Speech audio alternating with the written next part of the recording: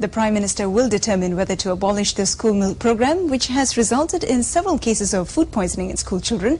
Datuk Sri Abdullah Ahmad Badawi said in Kota Kinabalu today he would make the decision after studying a report on the program to be submitted to him by the Education Ministry. Earlier, he declared open the Rainforest Discovery Centre RDC in Sandakan, Sabah in conjunction with the 36th World Forestry Day.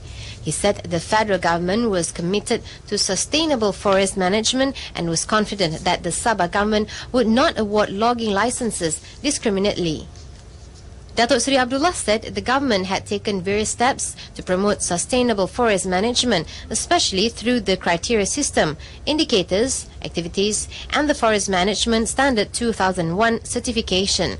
A total of 65 companies had obtained the certification up to 2005. He said Malaysia was rich in biodiversity thanks to its tropical rainforests. The country could still maintain about 60% of its total area, or 19.52 billion hectares, as forest area. Of this, 14.39 million hectares had been gazetted as permanent forest reserve, while 3.21 million hectares earmarked as protected areas.